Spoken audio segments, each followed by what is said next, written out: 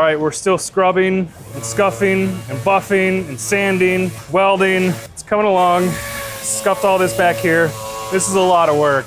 Still a lot of more work to do. We are on a tight schedule to get this done and get it ready. All right, so the car's supposed to be picked up, but we have a problem.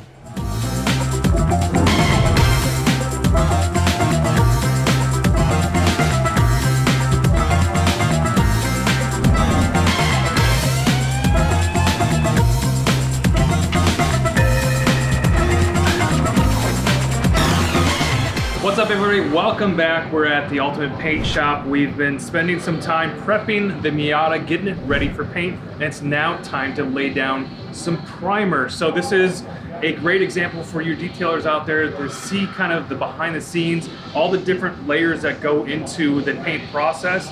Talking behind the scenes with the guys, you know, it's not just start spraying paint. You spray your primer and then you come in and spray your paint behind it. There's steps in between all of these sprays that we're gonna do, and the color that we're gonna do here, which is the crystal red metallic, it's a pearl color, so there's multiple layers that have to go into this. So we're gonna go through and show you step by step on how we get this thing ready for paint. Finally, the Miata is going to get painted. This is so exciting, and thank you for everyone who's been following along with this build. Please give this video a thumbs up, and if you haven't entered yourself into winning this car yet, check in the description below and click on the link and get yourself entered. In the previous videos, you guys saw us prepping the car for paint. This is the most important part when it comes to getting a quality paint job. We filled any dents, we smoothed out the panels, and sanded and scuffed all the surfaces so the paint can stick properly to the panels. We're almost ready to lay down some paint, but there's a few steps left before we can see the color.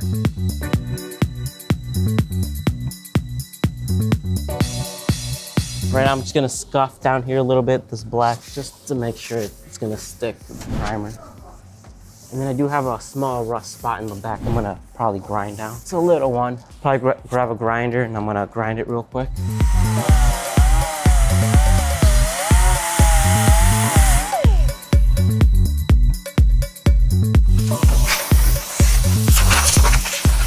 Okay, some tape. Just want to remove the wheels so I can prime this repair, you know, on both sides.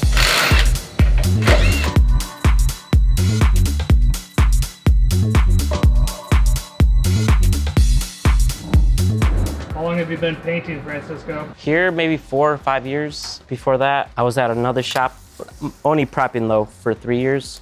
And then before that, in high school, they had a thing called Tech Campus. It was like a high school trade school. And we would go junior year and senior year. We would go over there. And they had collision repair. And I'll do that for half a day, or yeah, half the day. I'm gonna go ahead and wipe it down again. We cover any parts of the car that we don't want to get paint on, and then we wipe down the car with an alcohol water mixture to remove any dust or oils that may be on the surface. We need this thing super clean. First one was just adhesion promoter for the rockers because it has like chip guard. It's kind of rubbery. And then for the raw metal, we put some soft etch primer to protect from rust. We let this dry and we're gonna put the primer to build up some material.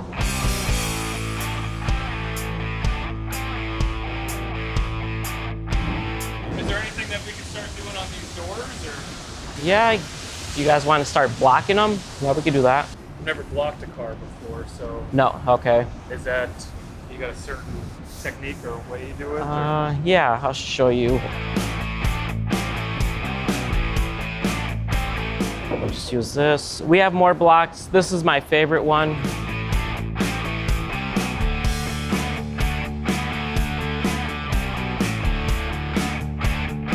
This is just a black spray can. Okay. I'm gonna put a nice dusty coat. Okay, and we know where the low spots are. That's right, it's gonna help us out a little bit. Just because it's so light, it's harder to tell, yeah. You know.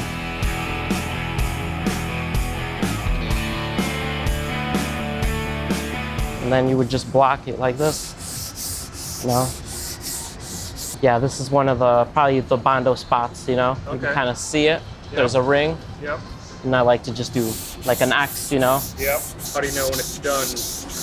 I'm gonna make sure everything's all well, nice and even, light gray, yeah. Yeah, okay. So I cut all that down. Okay. I'm even gonna feel it. I know this door there was no Bondo. Okay. This one was pretty fine, but we're still gonna block it. Right. This one had a couple primer spots. And then I'll show you what I will do after. Another guide coat, yeah. And this is for the scratches now. Okay. The block scratches, and then we're just gonna hit it with the DA, you know. And this just help you to cut the scratches. Right. The 240 scratches. Yeah. We're gonna hit it with 400 and 600.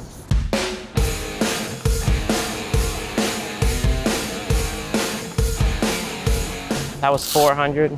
Now finish it off with 600.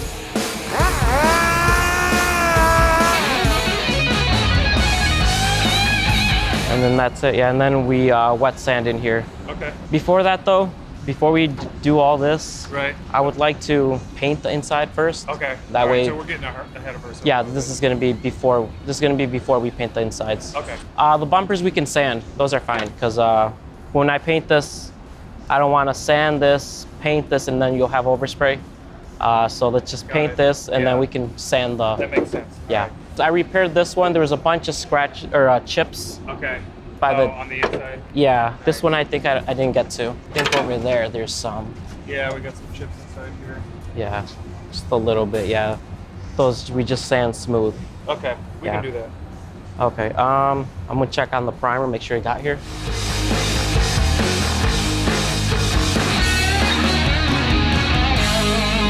I'm gonna mix it. You just add hardener and reducer.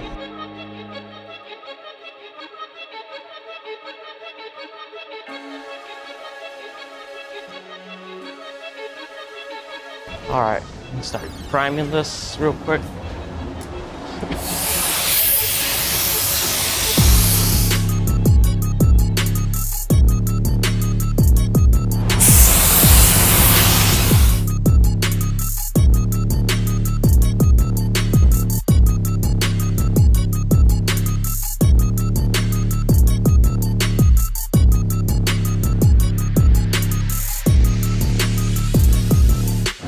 My handprint in it.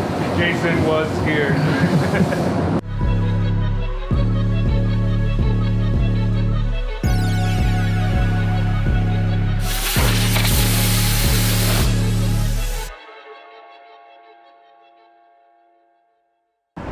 Hello. What are you sanding with? 240, and then he's going over it with 400. I'm just blocking it down. Where are you? Just started on this. I think he's cutting in the door jambs in these little pieces.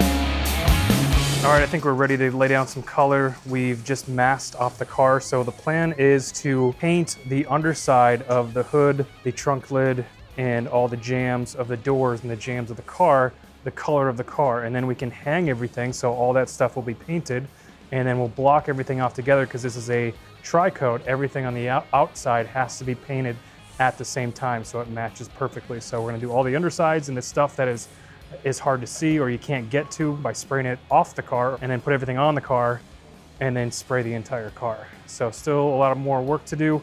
We're cleaning all the jams, getting all the oils and dust and everything off there so it can be sprayed with the color. Wipe faster.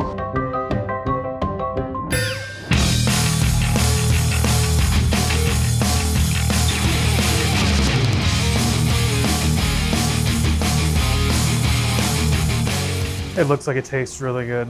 All right, edge prime time. Before we get to color, we're so close to getting some color on this, but he's got to spray some edge primer on all these bare metal parts right here. Bare metal, sealer. Need to seal it. Can't just paint over it. Is that actual paint then, or is it just a primer? Just a... It's like an etch primer. It's to protect raw metal. Okay. All this raw metal. And then I'm gonna put the sealer primer. Okay.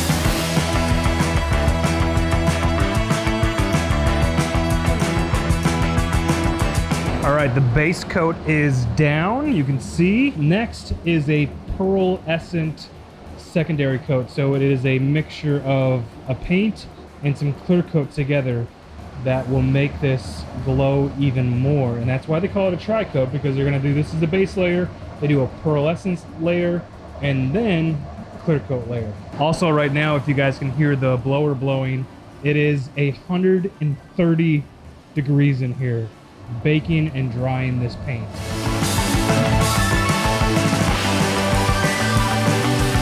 Checking for bleed through or any wet spots, anything that's not 100% covered.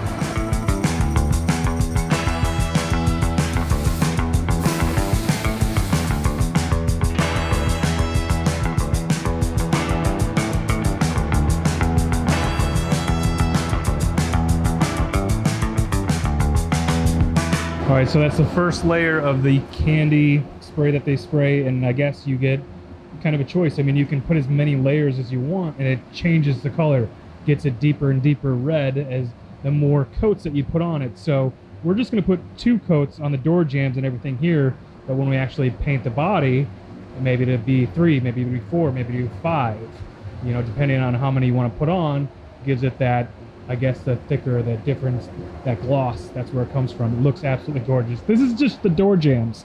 I'm amazed. It looks absolutely gorgeous. Look at this. Wow.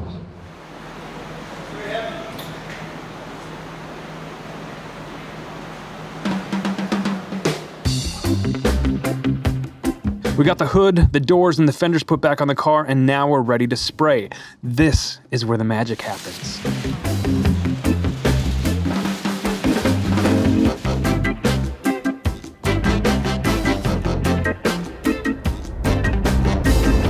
Okay, friends, here we are. We're getting ready to spray the Miata, get some color on this thing.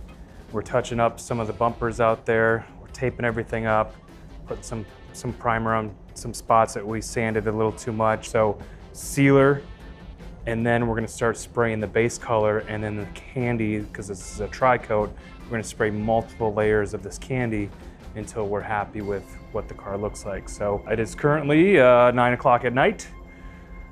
We'll be going as late as we can here. We wanna get this thing done.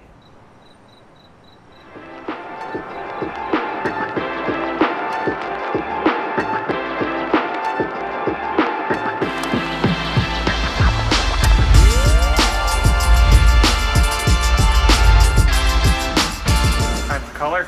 Yeah.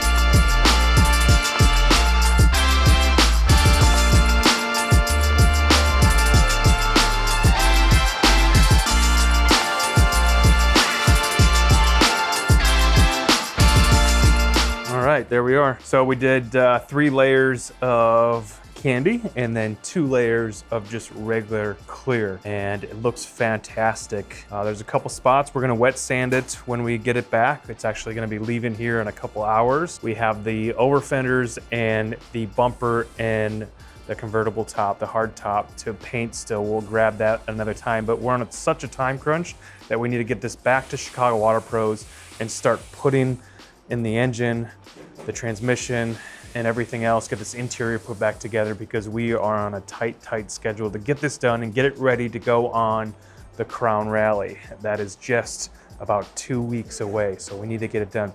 You can see some over here where we were talking about. I don't know if we'll be able to see this, but if you look really close, you can see a little bit of solvent pop. You can see a lot on this edge here. A little bit of a run right there. So we got some things to fix. This will all be fixed by sanding. We can sand that all out and then buff it down to where it's perfect, and then hopefully we'll be putting some clear bra on this whole thing. I can't wait to get it back, have all the guys see this. Oh, it's so beautiful. It's so deep and rich. I can't wait to see it outside too.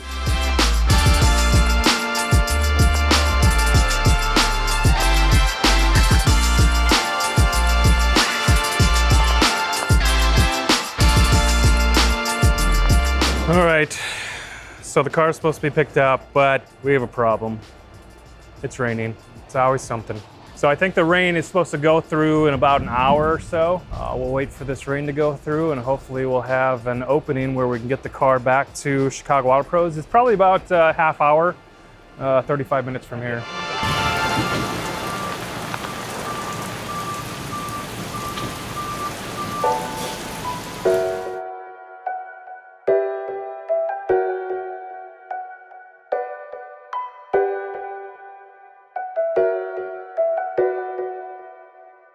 All right, I don't know if the rain's gonna stop today. We got a little time here. Might have a couple hour window, but it's not looking good. So we may have to just get this thing tomorrow, which puts us back yet another day.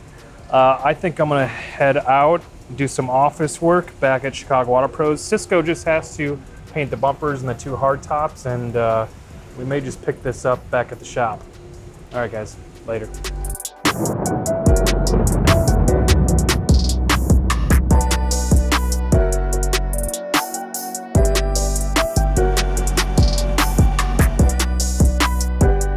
All right. Fingers crossed, no rain.